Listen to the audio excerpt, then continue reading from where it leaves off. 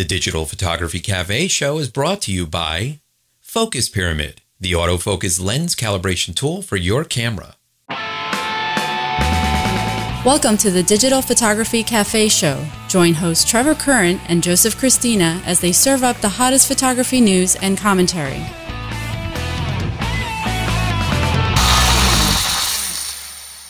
Hey everybody, welcome back to the show. This is episode 163. I'm Joseph Christina here with my co-host Trevor Current. On last week's show, we talked with loyal listener Fred Pfeiffer and reviewed the Sigma DP2 Quattro compact camera. If you haven't watched last week's show, I encourage you to do so. You can find it at digitalphotographycafe.com and our YouTube channel, youtube.com/dphotocafe. Listen with the popular Stitcher, TuneIn, and Xbox Music apps, or subscribe through iTunes or RSS. So, Joe, we are back. How you doing? Very well. How are you doing, my friend? Doing good. The craziness Excellent. continues here at the office, so we're, Absolutely. we missed last week yet again, but we are hoping to get back into a regular schedule starting in September. We are back. Yeah, our kids will all be Yeah, back we got in the school, kids back. so.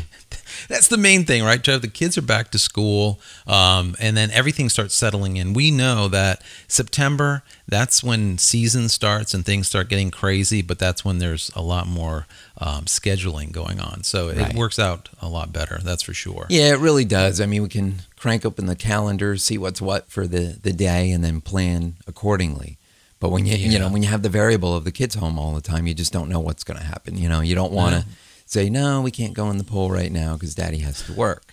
So, you want to take an hour, go jump in the pool, and that kind of throws the rest of the day off. And, plus we try getting like last minute trips in before they go back and stuff. So, Summer's always hard. Time. And then you're trying to balance all that with all of that client work that continues to come in. So it really does. It is what it is. I have been greatly blessed this summer, I tell you.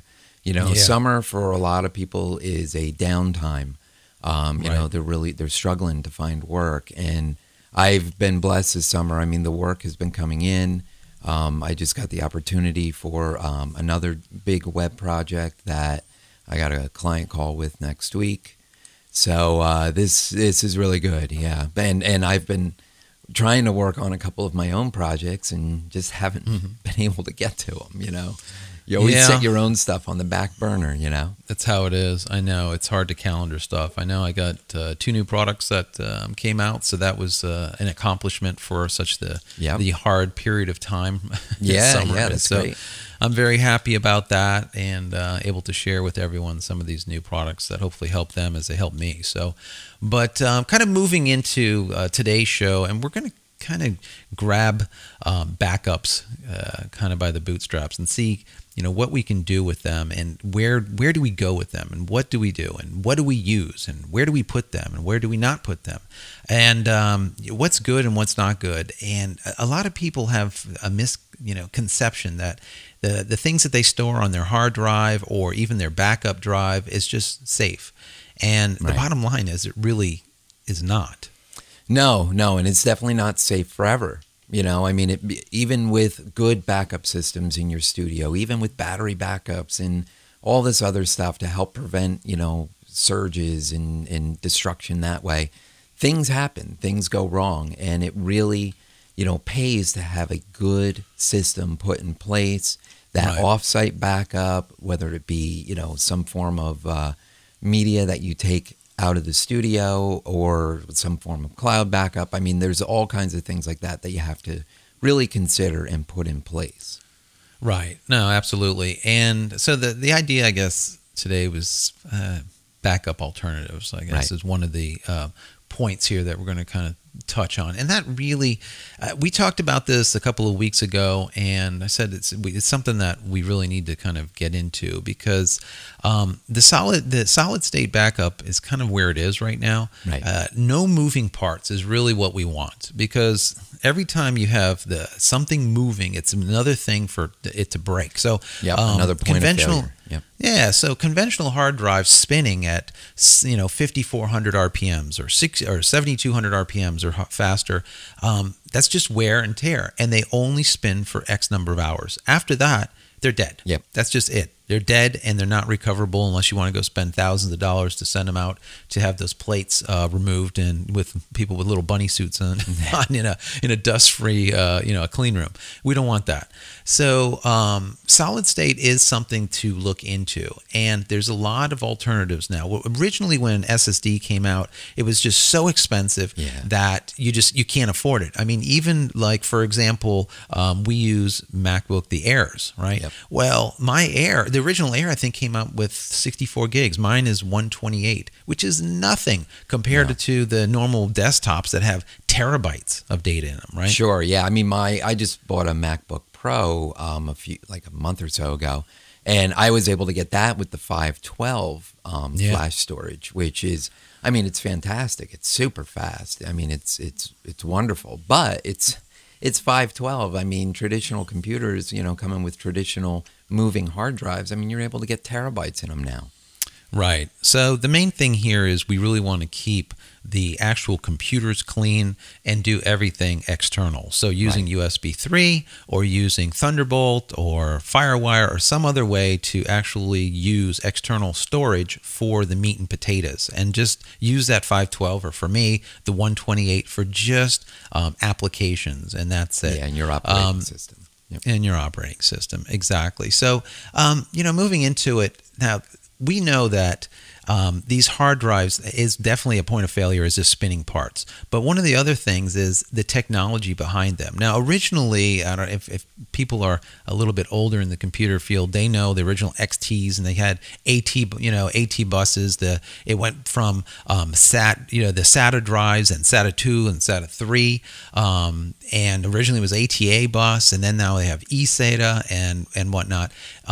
The thing is as these architectures change, or as they become obsolete, you end up with problems. And a perfect example is if you have an ATA drive, an old drive, today you really can't even get an ATA card. I mean, Microsoft discontinued ATA, I think it was in 2007. So it's not even the supported bus, supported means of reading anything at this point. They still use it here and there, but not for the hard drives. Yeah. So that's a problem. Yeah, and SCSI too. I mean, SCSI was the interface of choice for all Mac computers back from the 90s on up.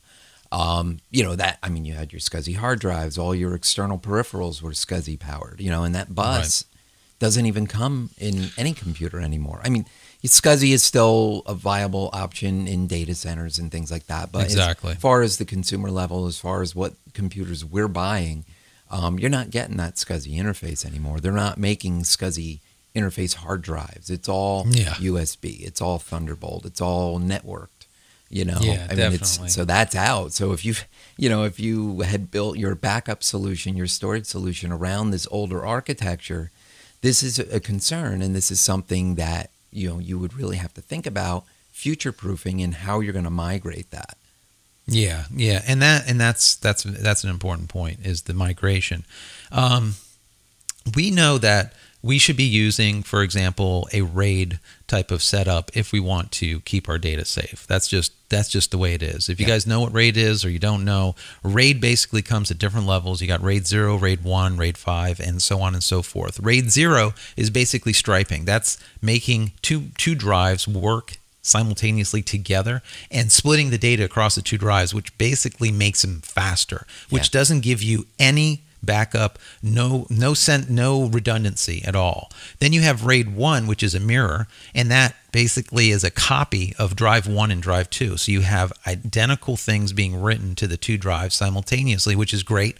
And then you have RAID 5, which is kind of a combination, and it has parity, meaning that you can take an entire drive out of the RAID array, and it will go ahead and you can stick a new one in, and it will go ahead and rebuild itself. Right. So RAID 5 is usually the best way to go, but RAID 5 requires that you have 3-5 drives or so, more drives to have that parity drive that's keeping everything, let's say, in sync. Right. Yeah, so I use RAID 0 in my Mac Pro. I have 3 500 gig hard drives that are all striped together, and the throughput It's amazing, was incredibly fast. And I did that specifically for recording video, editing video, recording audio. I wanted to make sure I had a really fast drive setup that there would be no latency, no delay, no dropped blocks or anything. So that's why I use that. But for me, as you know, I mean, I'm a big Drobo fan, so I'm kind of using the Drobo RAID version. You know, so I've got the redundancy. I don't have the speed, but that's not what it's for. It's for the redundancy, the protection of the data. Yeah, yeah. And bear in mind, these drives run, they can move data, let's say at 150 to 200 to 300 megabytes per second, which is fast enough for doing video. Oh, yeah. The thing is now, these SSD drives are doing that and triple that. Yeah, they're smoking fast. Yeah, so you're actually able to get 4K video dumped raw right onto these SSD drives, live, you know, real time, and then go and split them up, and now you have 2 SSDs split up, and you can have some insane. It's sick where the technology has gone. Yeah, I mean, back, you know, I mean, not too long ago, a couple years ago, I mean, you had spinning hard drive options. That was it. I mean, now, I mean, the new Mac Pros, I mean, the SSDs they come with are just nuts. Yeah. You know, I mean, you're doing 4K, like you said, right on to the internal, you know, flash storage in this thing. I mean, it's amazing. It's crazy.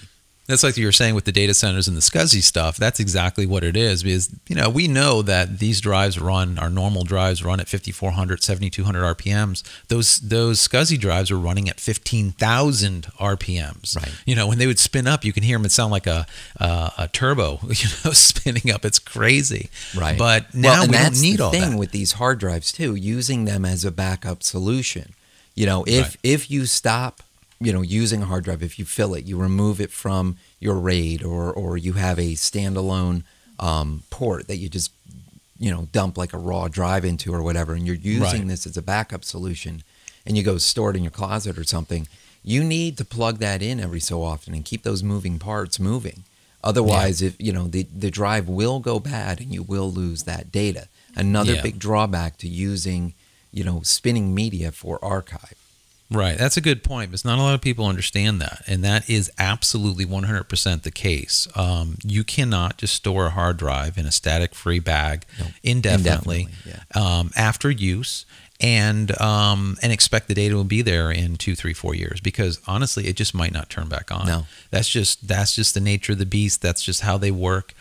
So be careful. A lot of people, you know, have done that. They've taken, you know, drives and they go and send it away, or they'll go and put it into a safety deposit box and they think that they're safe. And the truth of the matter is they're not. So my suggestion would be, take a look at, we know SSDs are the way to go. The problem is, guys, they're still expensive, right? There's alternatives to that. And what I like to do is I like to look at the little pen drives. And some people say, oh, well, they're slow, and well, most of them are a little bit slow, but there are pen drives now. For example, SanDisk has one that's an Extreme Pro, and that thing has a read-write of over 245 megabytes per second. Right. That is the equivalent to an extremely high-speed SSD drive. Yep. So here you are able to take a little pen drive the size of your finger, plug it into the side of your Mac or your PC, and be able to read and write off it at the same speed as if you had an SSD in the computer. Yeah. So it's a really good option. Yeah, I like that too. And in fact, I mean, it's a relatively inexpensive, large capacity storage option for archiving, you know, backups, something that's small that you can throw in a bag and take with you when you leave the studio, or store in a safe deposit box.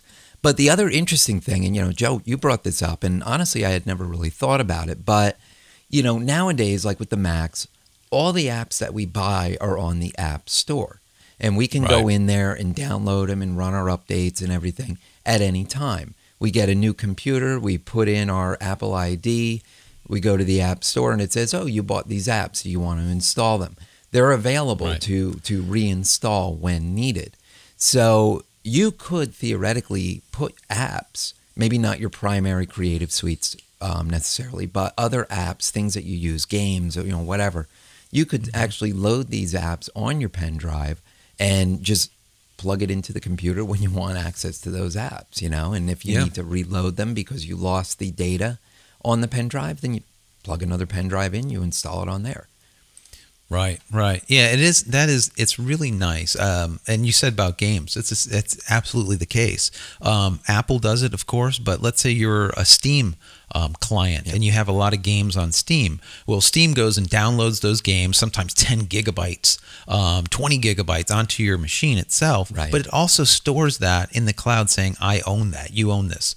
So you can very easily take all your entire Steam directory, that could be 30 gigabytes, let's say, get a little 64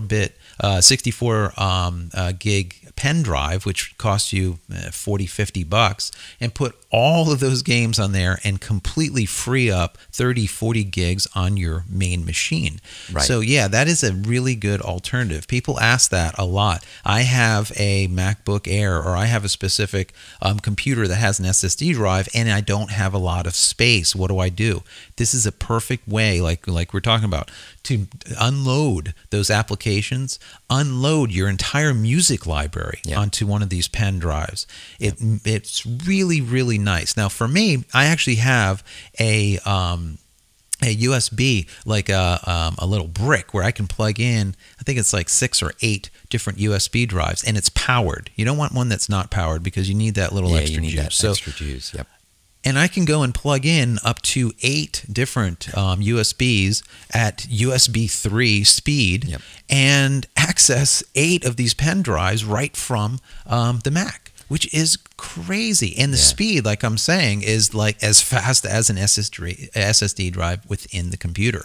So yeah, I would say music, applications, many of your applications, and I have tested this and it does work. I've run Premiere, Illustrator, Photoshop, as a matter of fact, Lightroom, a lot of applications from a pen drive when I was moving things over from one computer to another, and they work perfectly because it's that initial load up and then it just simply works and that's it.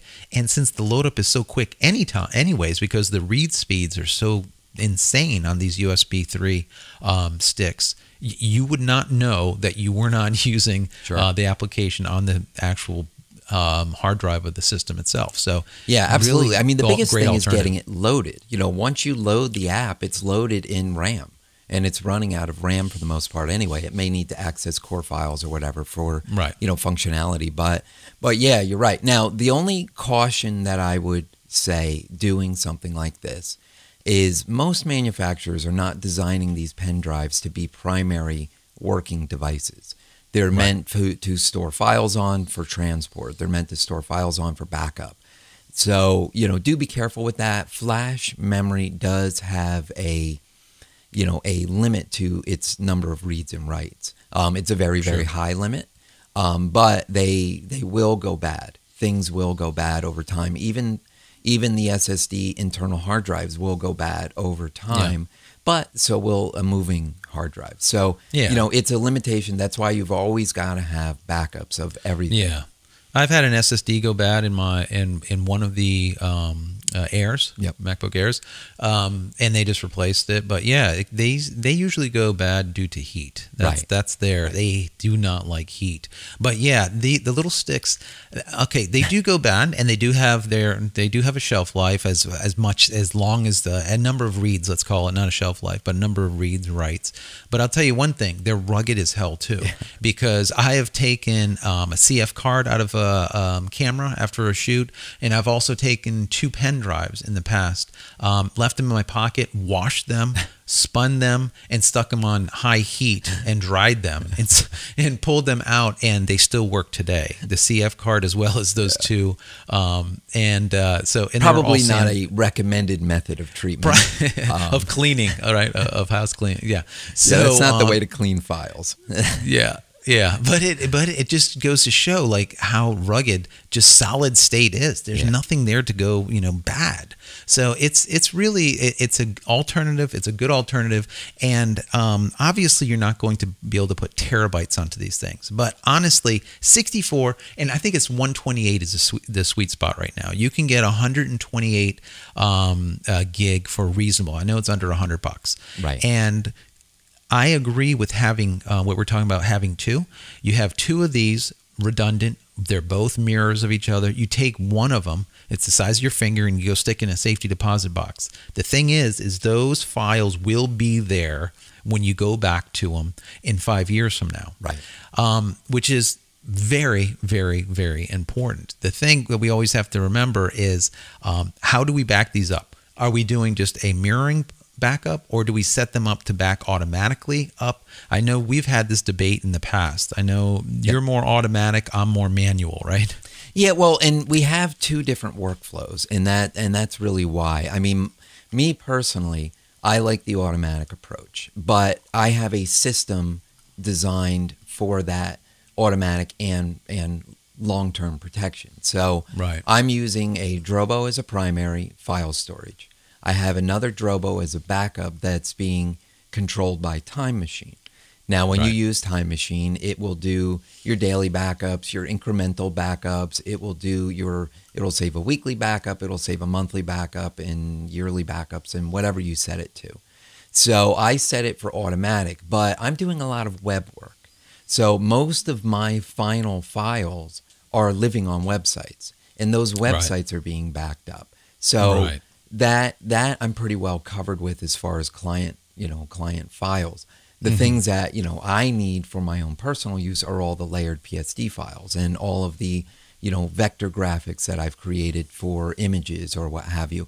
I need those internally. My client, for the most part, will never need nor want those files, but I need those files. So that's why I back up the way I do. Now, I know you, with your images, that's different, right? Yeah, so for me, I do the backups manually. I kind of calendar it, and I'll do the backup. I wouldn't say as need be, but maybe let's say weekly, or when there's a big project that just happened, then I'll do immediate backup once I know that everything is good. Right. And when I say everything is good, I've had in the past times where I've had automatic backup set up, and I was working on a file, and it's a really important project. I make changes, and the changes were wrong, and I'm like, let me go backwards, right? Let me go into in so doing, come back from lunch, let's say, come back, and I find that it backed up. So now the automatic backup has backed up the file that I don't want the any longer, file or whatever. So corrupt, or it was changes that I don't want. Now I can't go back, and I have to start again, or I have to fix stuff manually. So that's why for me, I don't like the automatic backup. If you're one of those people that don't back up on a regular basis, automatic is the way to go, because you're going to be safer. Right. But for me, I want to know that everything is copacetic before hitting that button and saying, I want to duplicate all of these files and overwrite them onto the mirror over here. Right. I want to make sure that we have a strong, we have a good files to go and overwrite the other files. If not, you're just backing up corrupt files, and now you've really not helped yourself. You've hurt yourself. So that is definitely, there's just two schools of thought. But whatever works for you, the main thing is if you, like I said, automatic is probably the best way to go, because at least you know that it's happening, especially if you're complacent, you don't get it done. Right. No, that's absolutely right. And you know what? We also don't want to discount cloud storage. Sure. Right now, you could say cloud storage is expensive, but for the most part, it's not that expensive. If you're putting the final files up there, you don't want to store everything in the cloud. You just can't. That would be very, very expensive. You can't dump all your RAWs up there. But your final JPEGs, those probably should live off-site. Now, whether they're living off-site on a pen drive in a safe deposit box, or whether you're doing automatic backups to the cloud nightly of those JPEG files, that and again, that's what I do. I also have off-site cloud storage on Amazon S3. The computer runs at 3 o'clock in the morning, and it uploads all changed files over to S3. So I know that my stuff is there. That's what I prefer. That's the way I work. But regardless, cloud is still a viable option, but just not for the big stuff yet. As bandwidth increases, as internet connection speeds increase, storage prices will drop. They always drop. That may become a viable option at some point in time. But today, I don't think it's quite there. Yeah, no, I agree. The thing is too, I'll give you a hint, a little way that you can do it and still back up and not have to back up those raw files off site. Okay, so we're making changes, let's say in Lightroom, and those Lightroom changes are being saved into a sidecar, right? So it could be XMP file, XML, whatever file it's saving as that sidecar. That sidecar data is basically your recipe, everything that you've done to it, everything you've done to the files. If you save those sidecar files, okay, and then take the raws and save those separately, those sidecar files are literally 4 to 8K. Really tiny, tiny, those recipes. Yep. So what's nice about that is, let's say you worked on a wedding and you did all of this manipulation, color manipulation, grading, and this and that, and all your crops and everything, right? If you save those XML or their XMP files in Lightroom, if you save those files, you will always be able to take those XMPs, overwrite your old ones, let's say, and now all of that work that you did is saved. Obviously, you have to save the raws. I would say save them locally, but in 2 different locations. But those XMPs can be sent up into the cloud and very affordably and very quickly. The problem, Trevor, is all the time is the speed. Right. A lot of people have down speeds that are 6, 10, 20 meg. That's fine. But the problem is their up speed is a quarter of a meg, a half a meg, something very slow. So to be able to back up raw files it's a logistic nightmare. You just can't do it. You'd be backing up nightly for 3 weeks just to get half. But that sidecar data is certainly doable because those are small files. So I think that's a great idea. I think that's a really viable option. A great way to go. Yeah. So anyways, guys, we've got a lot more for you, but before we go any further, let's go ahead and hear from one of our sponsors. Are you frustrated with slightly out of focus images when you know your autofocus spot was dead on? It's simply not your fault. From manufacturer to manufacturer, and even lens copy to lens copy, there are slight variances to the exact spot where light is being focused onto the sensor. Finally, there's a product that allows you to compensate for those variances and make sharper images immediately. Focus Pyramid, the autofocus lens calibration tool, is an absolute must for every photographer. If you want to make the sharpest images possible, then you need to take control over your camera's focusing system. With the Focus Pyramid, you can calibrate all of your lenses on your lunch break. The Focus Pyramid makes lens calibration quick and easy at an affordable price. So give your lenses a new lease on life and take your photography to the next level. Head over to focuspyramid.com/DPC and get an additional 10% off just for being a show listener. Okay, we're back. And to kind of continue with our backup solutions and alternatives and what becomes obsolete over time and how we kind of need to migrate the data, let's say, from one format to another. I know, Joe, back in the day when, we were both in the agencies and stuff, I mean, we started out using 3.5-inch floppy disks for backups. And then we moved over to those SideQuest disks. Does anybody remember those SideQuest disks? They were huge. Yeah, and the little Jazz drives and the zip drives. I mean, all these things, at the time, they were the latest and greatest cutting-edge storage options that were out there. And, all of which were SCSI powered on the Mac side. So both the SCSI interface and those drives are no longer viable solutions. Right. So what did we have to do? Over time, we had to migrate the data from these 100 meg zips and stuff, over to the next little SideQuest drives. And, And the next thing was optical. CDs, 700 megs. Whoa, we could put 7 of these zip drives datas on one tiny little CD. I mean, that was amazing. That was amazing. Yeah. And then of course we had to migrate from optical because optical just was becoming not a viable solution at that point because there's just too many damn disks all over the place. So we started migrating all of that over to hard drives because hard drive storage got cheap. And then we had the backup solutions, a lot of what we have now, the Drobos, the large single drives, mirroring drives together and things like that. So you really do have to think about the longevity of your storage solution and whether you are going to be able to migrate this data into the next best thing easily.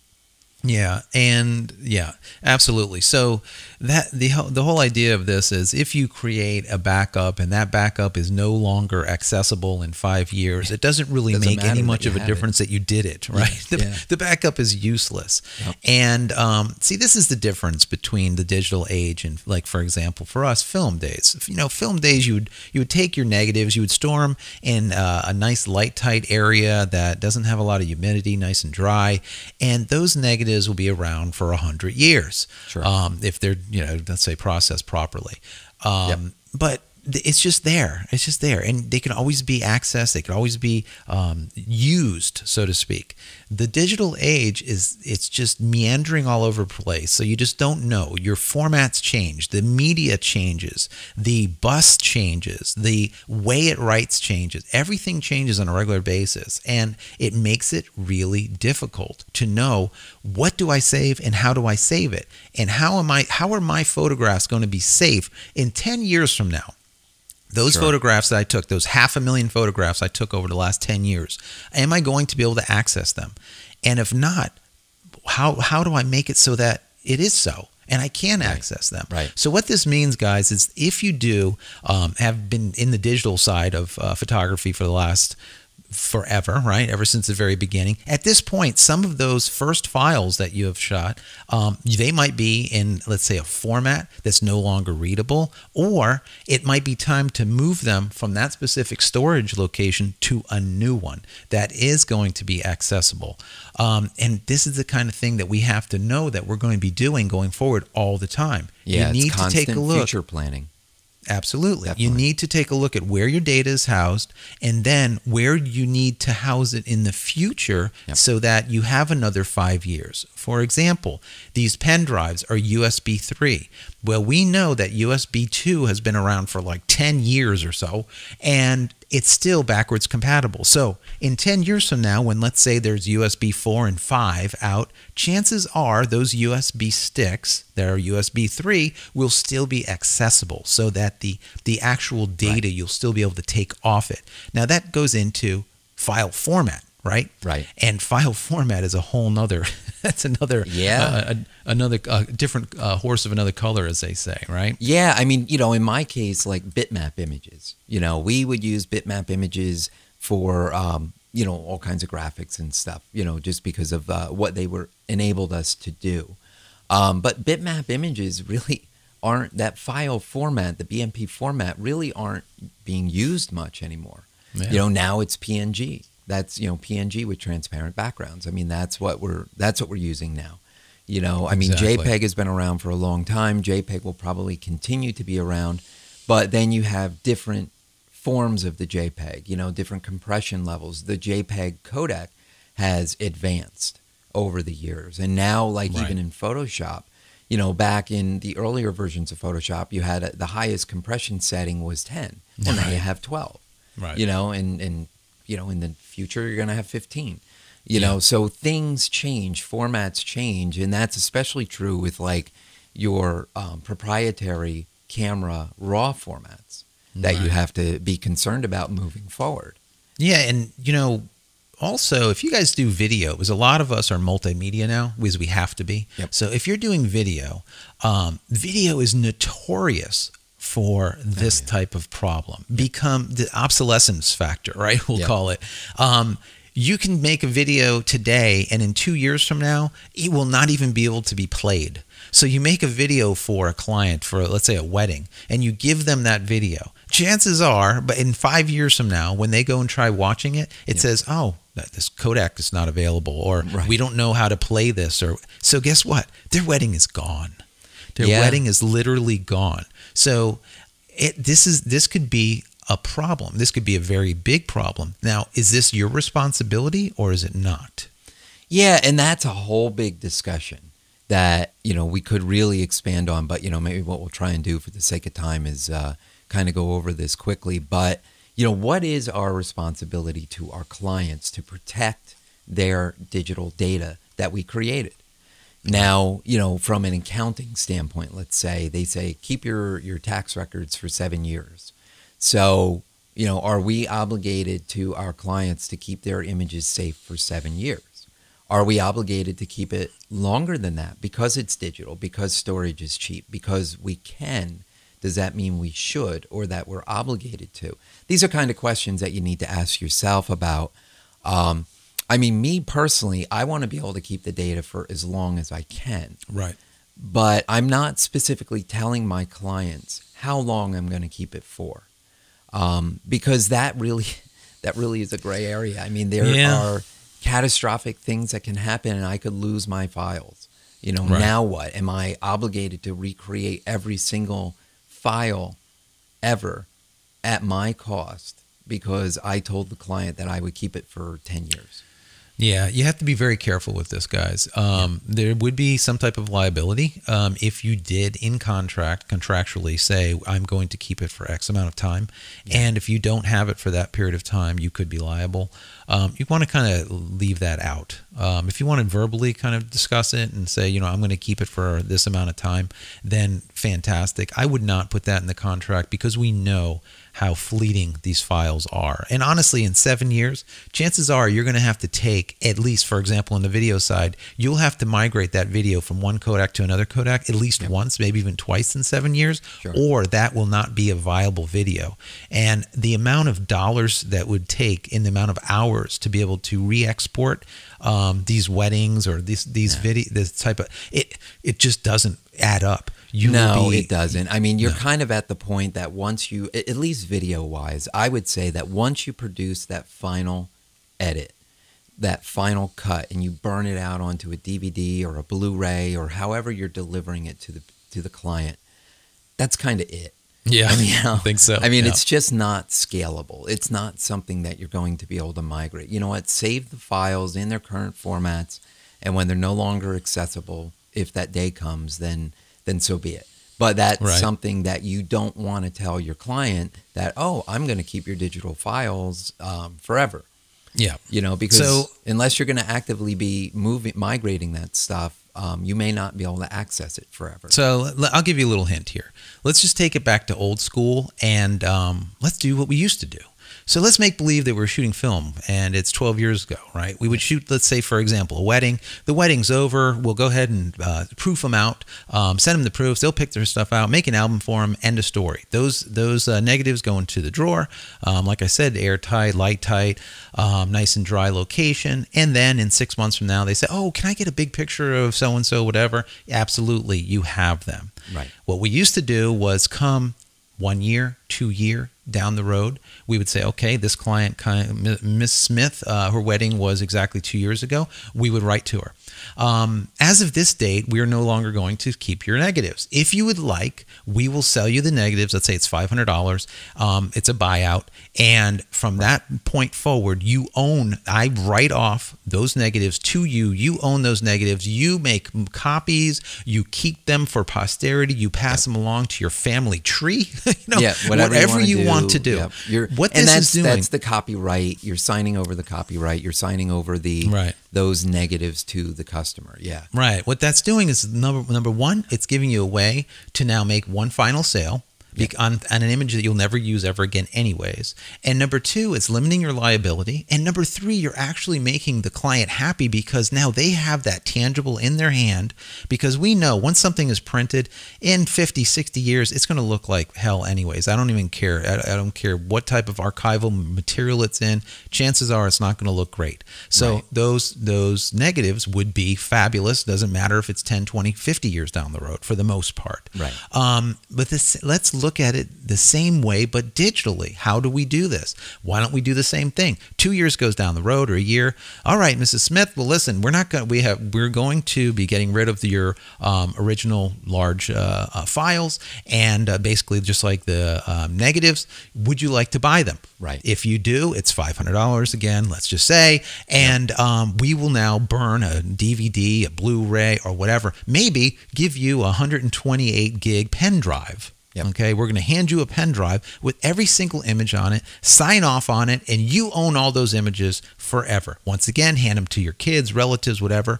That now gives you that one final sale. Yes. Number one, makes them extremely happy. Number two, and number three, limits your liability going forward. And you don't have to keep this any longer if you don't want. You might want to keep a couple of these pictures for, let's say, your book, for your album as promo pieces or whatever. Sure. But that's it. You don't need them all.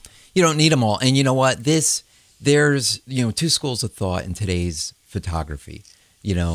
Shoot and burn, give the client all the images, they make their own products from them, their own prints. And then you've got the other school of thought where, no, I want to maintain control over the images because I want to make some extra money producing albums, producing prints, and so on. This really is like a good hybrid method. Rather than giving away the farm right from day one, you hang on to it, give them some milk, let them milk the cow themselves, right? Right. And then later on, clear out your archives, free up your liability, send them everything on whatever the media du jour is, and be done with it. And then that limits your long-term liability. You make that final sale. But on the other hand, you have the opportunity to make some additional print sales or album sales, whatever, while the iron's still hot, rather than giving them everything all at once. Yeah, absolutely. Good hybrid. And I think for me, it works out great. And it could be something that worked out good for you guys also. So anyways, kind of to recap, look into these pen drives. They're really cheap. It's a viable option for storing data. SSDs are still also viable, but they're expensive still. They're just really not there. These little pen drives, but make sure you get the quick ones. If not, you're going to be plugging them in. You're going to be discouraged because they're slow. We don't want to do that. Look at some of the SanDisk Extremes. They are cheap, and it's definitely a great way to go. And finally, keep looking out for those different codec changes and also file formats. Keep current with those formats and keep those sidecars, guys. Upload those sidecar data up into the cloud. They'll be tens of thousands of files up in the cloud, but they'll all be like 8K a piece. Yep. So you're good. Once again, that's your cooking recipe. Download those, and now you can once again have your picture exactly how you created it from day one. That's right. Come up with that plan. Come up with your backup routine. Come up with your storage method, your primary, and future plan. It's really critical in today's digital age. I mean, you really need to think about the future, where you're going to be 10 years from now. Are you going to be in business 10 years from now? Right. Are you thinking about retiring or moving into something else?